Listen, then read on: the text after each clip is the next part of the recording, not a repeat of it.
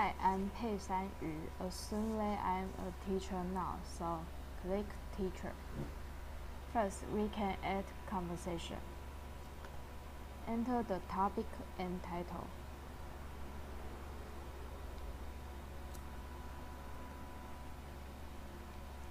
And select the label.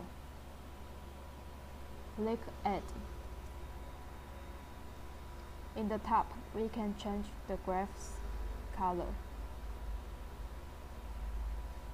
And enter the first sentence. Click Start. We suppose the conversation is started by the NPC. So the conversation order is NPC, then the player, then the NPC, and so on. Now I want to add new sentence under the first sentence.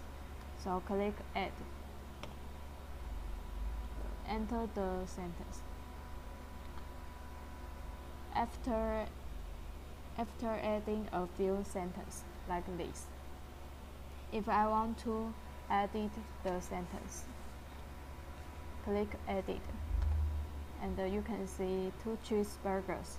Now I can change it to a cheeseburger, and click OK. It will change it. And if I want to delete this graph, I can click Delete, and I click OK. It will delete. If I want this graph connect to other graph, for example, when the player say yes, thanks, and then the NPC will say, would you like fries with that? And I don't have to add sentence again. I can click Connect and click the graph which I want to connect to. Successfully connect. And when I click this graph, the connect graph will light up. When I delete connect graph, it will also delete. And otherwise, the other ones did not delete. Suppose we already enter a complete conversation content. We can click Finish, and we can go to the conversation list page. When I click topic or title or list icon, I can go to edit the conversation content. And when I click edit icon, I can update or delete conversation.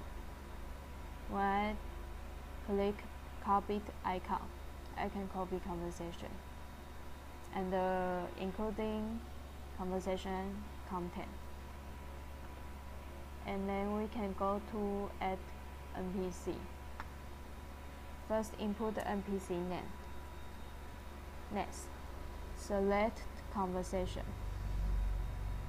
and click Finish. They will connect, and we can go to the NPC list. We can see the NPC name and the conversation title and the label. If I click edit icon, I can update or delete NPC. If I click copy icon, I can copy NPC and the conversation.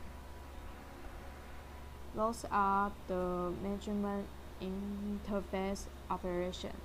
Thanks for your listening.